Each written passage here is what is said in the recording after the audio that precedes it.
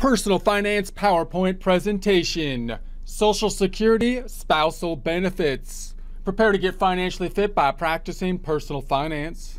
Support accounting instruction by clicking the link below, giving you a free month membership to all of the content on our website, broken out by category, further broken out by course. Each course then organized in a logical, reasonable fashion, making it much more easy to find what you need than can be done on a YouTube page. We also include added resources such as Excel practice problems, PDF files, and more, like QuickBooks backup files when applicable. So once again, click the link below for a free month membership to our website and all the content on it.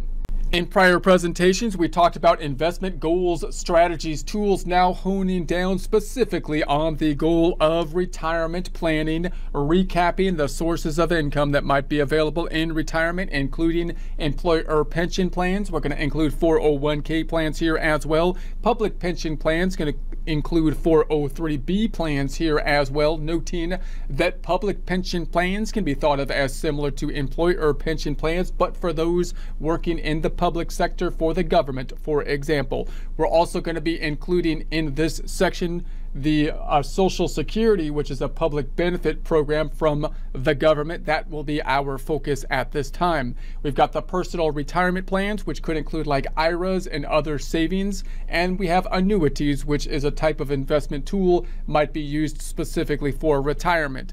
Most of this information comes from Investopedia, How Are Social Security Spousal Benefits Calculated, which you can find online. Take a look at the references, resources, continue your research from there. This by Claire Boyd-White, updated June 27, 2022. Now remember, as we're thinking about Social Security, there's two sides. We usually think about us paying into Social Security in the form of payroll taxes and us taking the money out or getting benefits at the time of retirement. When we have a married couple, it can confuse things a little bit because remember, traditionally in a traditional family, we often had one spouse working and one spouse not working. From an income tax standpoint, we kind of think of that as one taxable unit. But on a Social Security side of things, we apply the Social Security benefits to a specific individual Social Security number. So then the question is, well, how is the spouse going to get some benefit? Because you think the spouse would get benefits considering they took on the tasks of taking care of the family, for example, while the other person was able to generate the revenue and pay into the Social Security, which you would think would be applied to the family unit as opposed to, say, an individual. But in practice, it's applied to a Social Security number. It's also important to kind of understand, as we think about this interplay between the spouses, how you might be paying into or structure your paying into Social Security if you have some capacity to do so, to think about what that impact will have on the distribution years from Social Security. So for example, if you have two individuals that are connected in some way to a sole proprietor business or partnership kind of business, then you might look at and consider who's being allocated the more wages that are subject to Social Security, for example, and consider what impact that might have on the benefits between the two spouses. Keeping that in mind, how are Social Security spousal benefits calculated? If you're eligible for Social Security spousal benefits, how much you'll receive depends on a number of factors, including your age, the amount of your spousal's benefit, and whether you have other retirement benefits available to you. Who's eligible? Anyone whose spouse, ex-spouse, or deceased spouse was or is eligible for benefits once you have reached the age of eligibility is eligible. The maximum amount you can receive is 50% of your spouse's full benefits. So you're going to think about the full benefits for the person who had the wages allocated to them for Social Security, and then the maximum amount you can receive is 50% of your spouse's full benefits.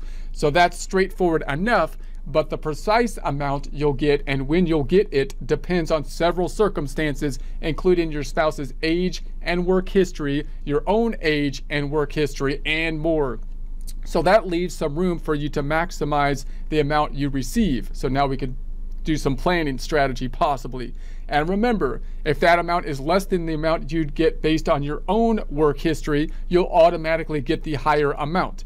So in other words, if you're thinking about a situation where one spouse possibly didn't work as much, taking care of the family possibly more, they might still have a work history. And the question then is going to be, would you get more benefit from calculating your own work history, or possibly trying to maximize your own work history amounts, putting more money into Social Security, doing more work to maximize your benefits, or to get the benefits through, the spousal benefits would be one of the things to consider. Below, you'll find out if you qualify for Social Security spousal benefits and how to find out the amount you'll get. And you'll learn the fate of a couple of once popular spousal benefit loopholes in the Social Security rules. Hint, it's not good news.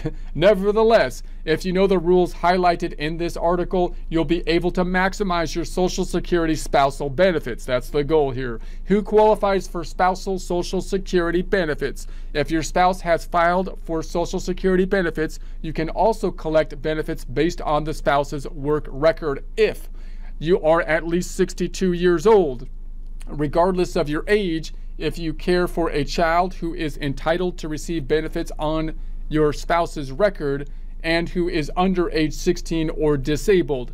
When you apply for spousal benefits, you will also apply for benefits based on your own work history. So then they're going to be taking into consideration what your benefits will be based on either the spousal or the work history, whichever would be the more beneficial benefits. So if you're eligible for benefits based on your own earnings and that benefit amount is higher than your spousal benefit, that's what you'll get.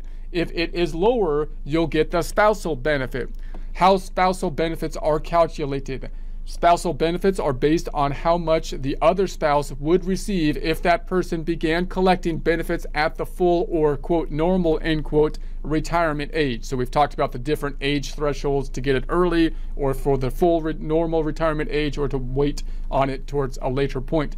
The Social Security Administration has an online calculator that can show you what percentage of your spouse's benefits you will be eligible for depending on your own age when you start receiving benefits. So you can go to the Social Security Administration website and punch in some numbers and do some estimates there. The short answer to the calculation is this: you're eligible for half of your spousal's benefit amount as long as you wait until your full retirement age to apply. The earlier you file, the less you'll get. So you have a similar kind of effect that we saw in just general filing for Social Security.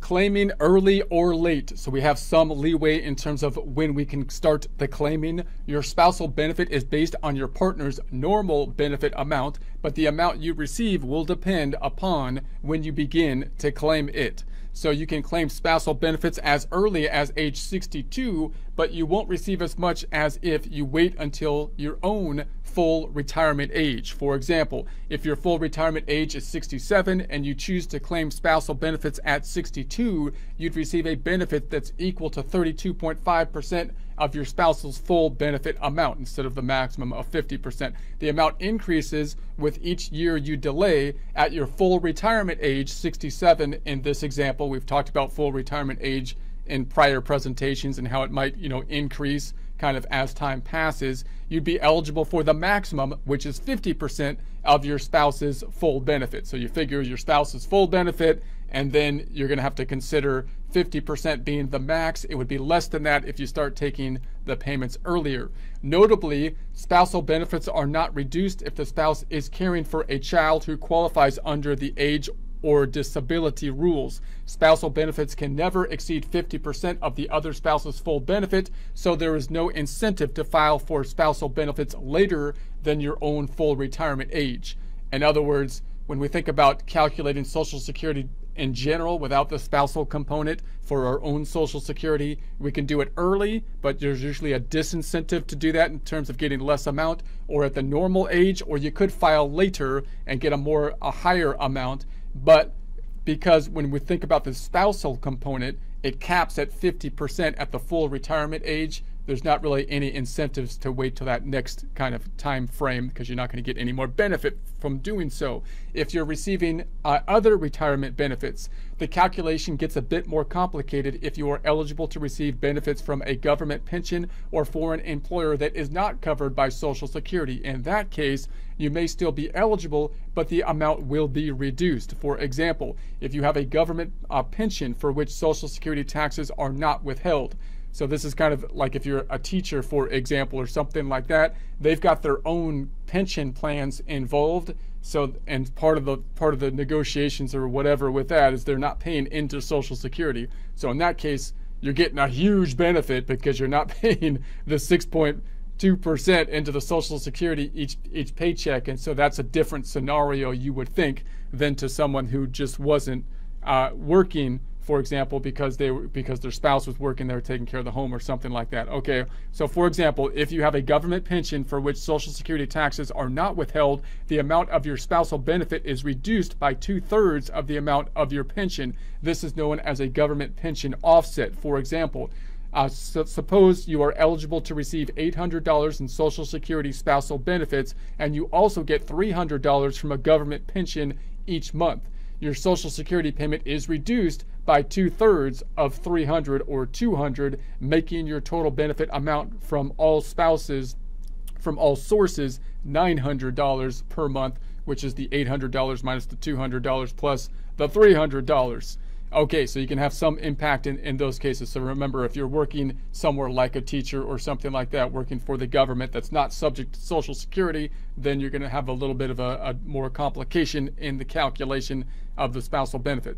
So same-sex married couples. Same-sex married couples have enjoyed the same rights as all other couples since the 2015 Supreme Court ruling affirming their constitutional rights to marriage recognition, and that means they're eligible for Social Security spousal and dependent benefits. So that's one of the big kind of issues when you consider this issue of marriage. It was kind of a big kind of issue because marriage, you would think, sometimes people think of it as kind of like a religious term, whereas other people from a legal standpoint, it's like a legal term. And when you think of it from a legal standpoint on legal terms, you would think that it has, you know, the legal consequences related to benefits and so on and so forth. So in any case, you would think they would be eligible for the benefits for same-sex married couples as well, so that are married. So Social Security also recognizes some non-marital legal relationships such as civil unions and domestic partnerships. So the Social Security site urges spouses to apply for benefits if they think they may be eligible. Divorced and widowed spouses. The rules for Social Security spousal benefits for divorced and widowed people are complex in order to cover all conceivable circumstances. So spousal benefits for divorced spouses. If you're divorced, you may be eligible for spousal benefits based on your ex-spouse's work record. The rules are much the same, plus your marriage must have lasted for at least 10 years. You must currently be unmarried. So if your former spouse hasn't filed for benefits yet, you can still file for spousal benefits if you have been divorced for at least 2 years. If your ex-spouse is still living, in most cases, you must be at least 62 years old and your spouse must be old enough to qualify for benefits. Whether the ex-spouse is actually taking benefits or not doesn't matter. If your ex-spouse has died, your benefits are similar to those of a widow or widower.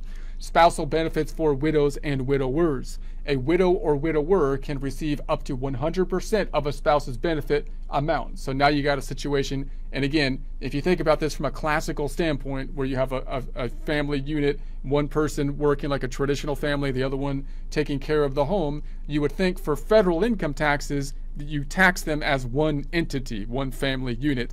But in essence, in general, but for Social Security, it's applied to the Social Security number. So you would think that that if the one spouse dies, that the Social Security benefits might go to the other spouse because they should get the same, benefit from it because they were acting as a family unit, and the Social Security was being applied to one Social Security number would be the general idea, right?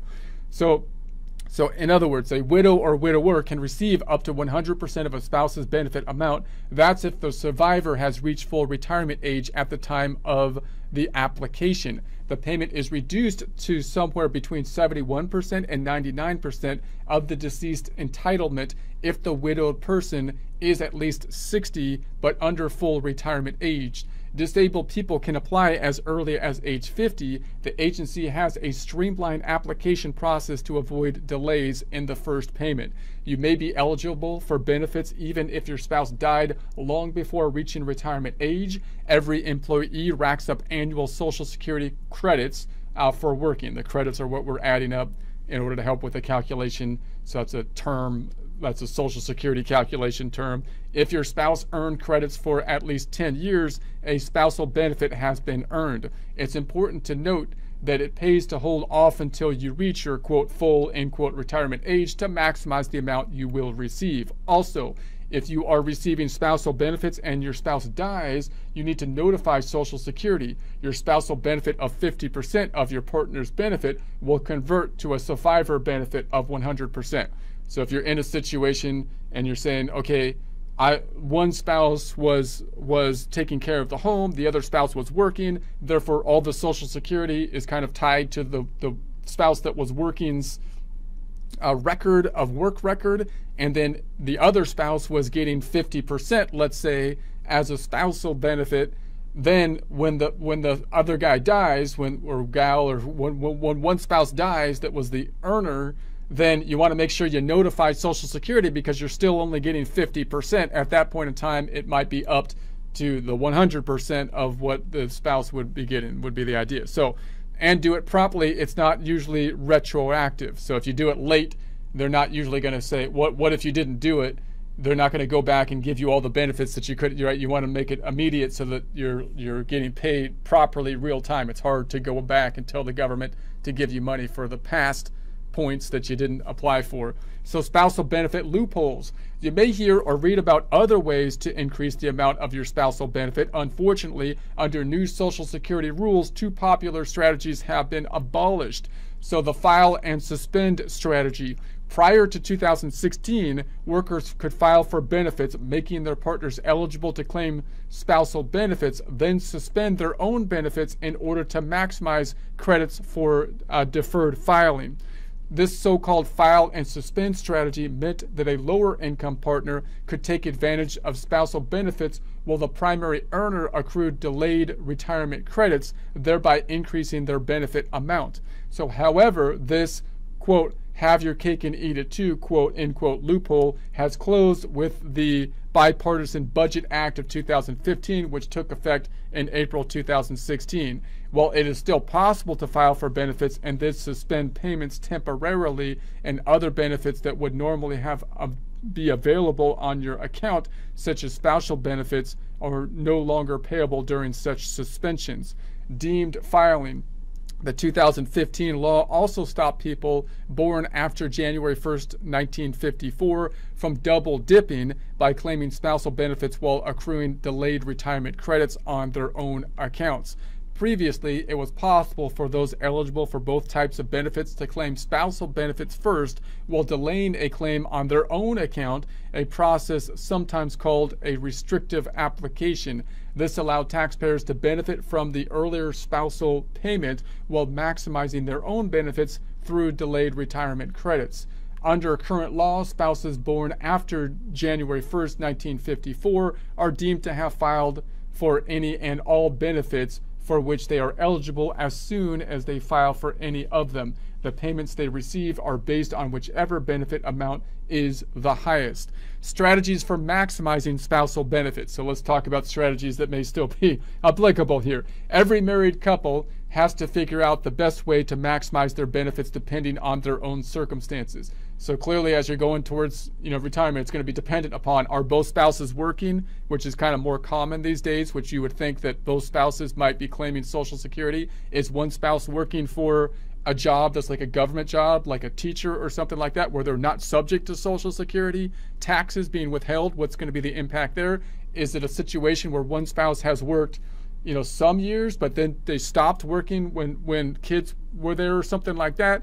and maybe you have a situation where you're saying, hey, would it be worthwhile for us to try to have earned income for a few years to increase their spousal benefits? Are you self-employed? Are the two spouses working for a business in some way, a partnership or sole proprietorship where one spouse is working for the other or something like that? Is there some way that you might then think about how that income is being allocated, even though it's the same for federal income taxes? It might have an impact in terms of who's being allocated, the Social Security in terms of the benefit calculations in those categories as well.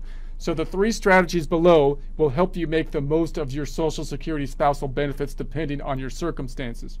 However, keep in mind that regardless of your circumstances, the most a spouse can get is 50% of the amount that the higher earning partner is entitled to at full retirement. So I would say then that one of the strategies, if you still have some time before full retirement, would be, is there a way to maximize some of the income of one of the spouses, the one that doesn't have as much Social Security credit? Would that be worthwhile to think about or not? Or would it be worthwhile just to try to maximize the up to 50% spousal credit that the one spouse would be receiving, for example? So number 1, strategy for late claimers. If one partner has little or no earning history, the best strategy is for the wage earner to postpone applying for Social Security retirement benefits until age 70 to get the highest amount possible. Full retirement age is 66 for most baby boomers and 67 for everyone born in 1960 or later. But by delaying claiming benefits until age 70, which is the later date where if you're the person claiming the benefits, you get a higher benefit level to claim at 70, the wage earner will accrue delayed retirement credits that will increase the monthly payment by 8% for each year of delay. Keep in mind that this won't affect the spousal benefit amount. So that fact that you delayed shouldn't affect the spousal benefit amount, because I believe that's calculated based on the full retirement age.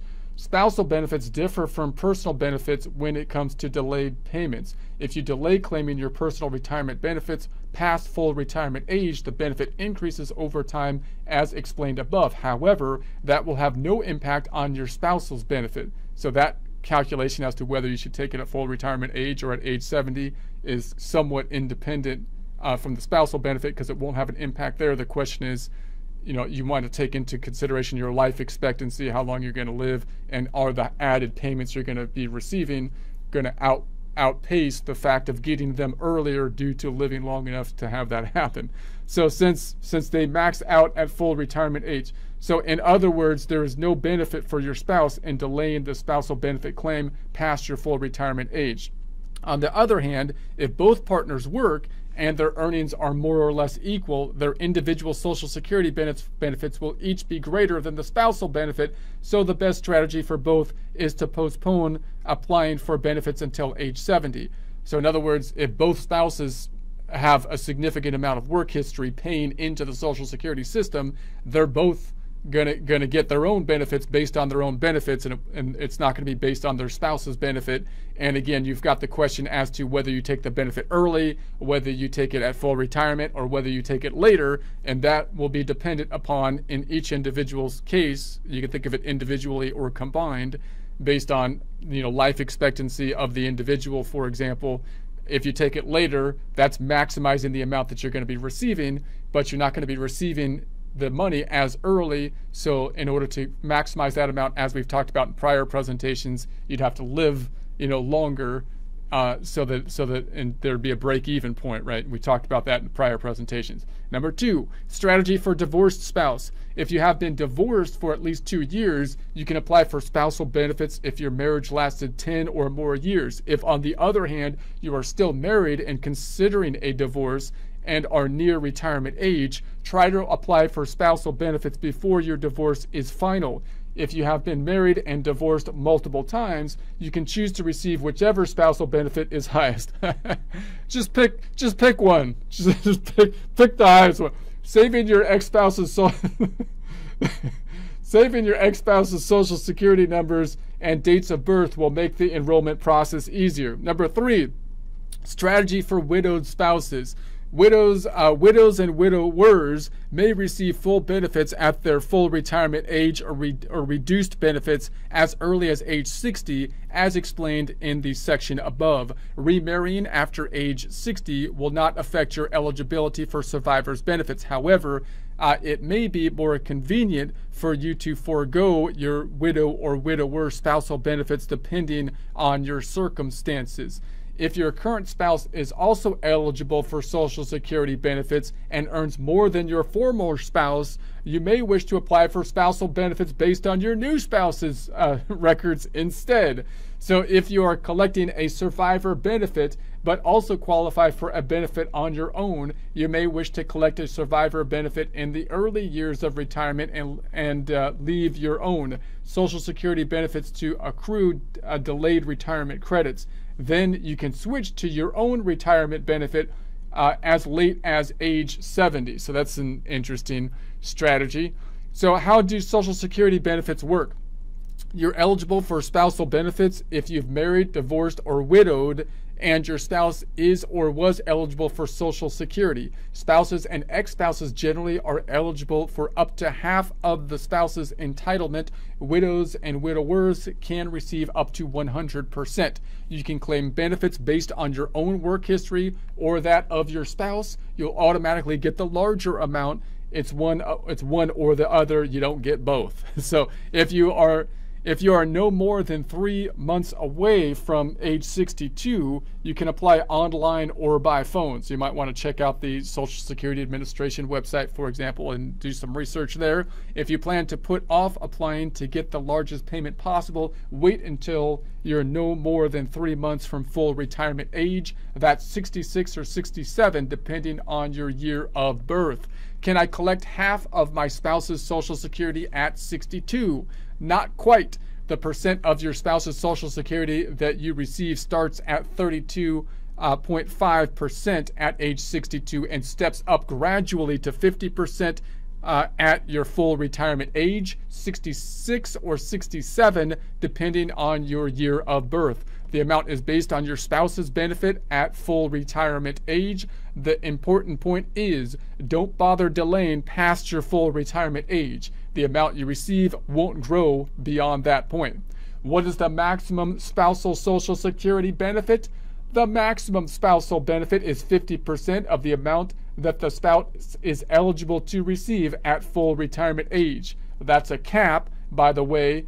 If your spouse delays retiring until 70, the spouse gets more, but you don't, because it's based on the retirement age, not that delayed age as we saw prior. Survivors may receive up to 100% of the deceased person's Social Security amount. There's a complicated formula for families in which more than one dependent is eligible for benefit. It caps the maximum. How can I switch from my Social Security benefit to a spousal benefit?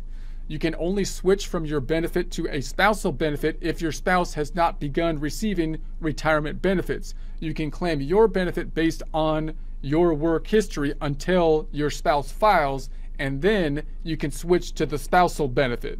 So if you might be eligible for the benefit first, for example. However, if you're not at your full retirement age, you'll get paid a reduced spousal benefit, which can be as low as 32.5% of your spouse's primary insurance amount. To monitor your benefit or change them, you can create an account on the Social Security site. So you can go to the Social Security website and create an account. It contains a wealth of information, so you can obviously do endless research on this stuff, a lot of scenarios that can be thought out of it.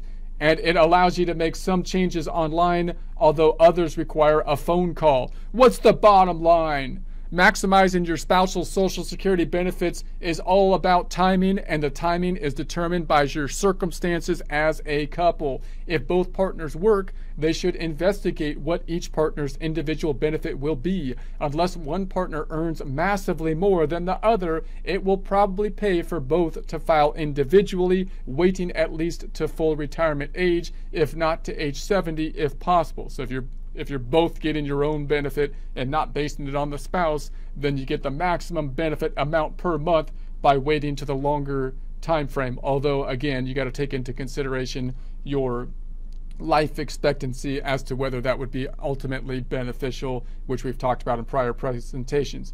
Correction, February 14th, 2022, a previous version of this article misstated the amount of the spousal benefit for a spouse retiring early at age 62. So you can take a look at more research on this, including checking out Investopedia and then the Social Security website, of course, as well.